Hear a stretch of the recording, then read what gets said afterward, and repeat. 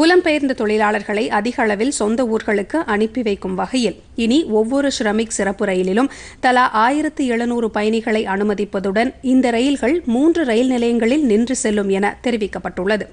இது தொடர்பாக ரயில்வே அமைச்சகம் மண்டல ரயில்வேக்களுக்கு பிறப்பித்துள்ள உத்தரவில் சிறப்பு ரயில்கள் எந்த இடத்திற்கு இயக்கப்படுகிறதோ அந்த ரயில் நிலையம் தவிர மாநில அரசுகளால் கேட்டுக் கொள்ளப்படும் 3 ரயில் நிலையங்களில் ரயில்கள் நின்று செல்ல நடவடிக்கை எடுக்குமாறு அறிவுறுத்தப்பட்டுள்ளது.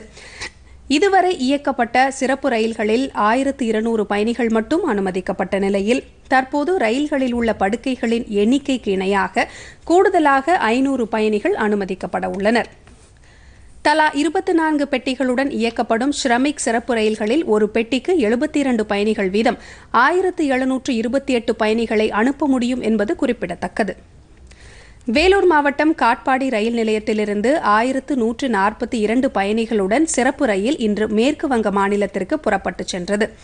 வேலூரில் உள்ள சிஎம்சி மருத்துவமனைக்கு சிகிச்சைக்காக வந்த வட மாநிலத்தவர்கள் பல்வேறு விடுதிகளில் தங்க வைக்கப்பட்டிருந்தனர்.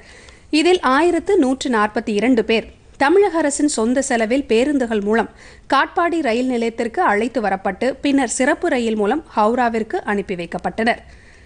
ரயிலில் சமூக இடைவெளியுடன் அனைவரும் அமர்த்தப்பட்டதுடன் அவர்களுக்கு தேவையான உணவு, தண்ணீர் போன்றவற்றை மாவட்ட ஆட்சியர் சண்முகசுந்தரம் வழங்கினார். இந்நிலையில் தெற்கு ரயில்வே இன்று வெளியிட்டுள்ள செய்திக்குறிப்பில் நாடு முழுவதும் இதுவரை 468 ஷ்ரமிக் சிறப்பு ரயில்கள் இயக்கப்பட்டுள்ளதாக தெரிவிக்கப்பட்டுள்ளது. இதில் தமிழகத்திற்கு வந்தடைந்த ஒரு ரயில் உட்பட 363 ரயில்கள் அவை சென்றடைய வேண்டிய இடத்திற்கு சென்றுவிட்டதாகவும் எஞ்சிய 105 ரயில்கள் திருச்சி, லக்னோ, வாரணாசி, பரௌனி, ஜெகநாத்பூர், கோரக்பூர், ஹாத்தியா, தர்பங்கா, கயா உள்ளிட்ட நகரங்களுக்கு சென்று கொண்டிருப்பதாகவும் தெரிவிக்கப்பட்டுள்ளது.